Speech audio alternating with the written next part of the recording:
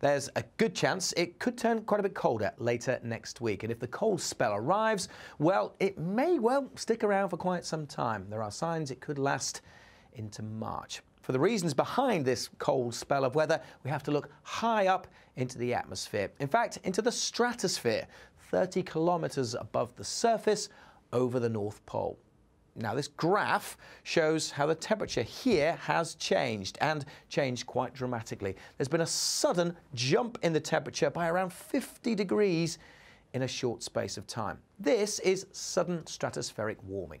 And it's important because it's a key indicator that things in the stratosphere have changed. It actually indicates that the winds may well have changed direction. And that's what's happened.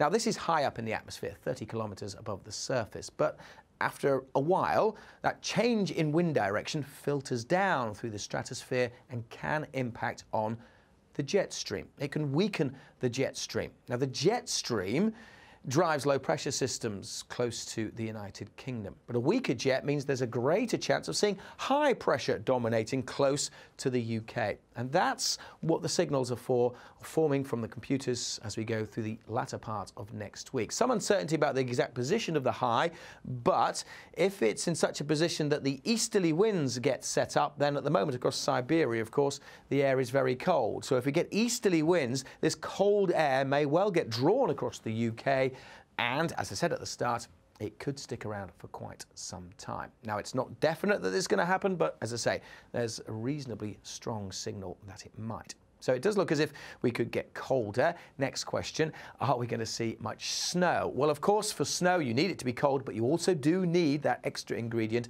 moisture.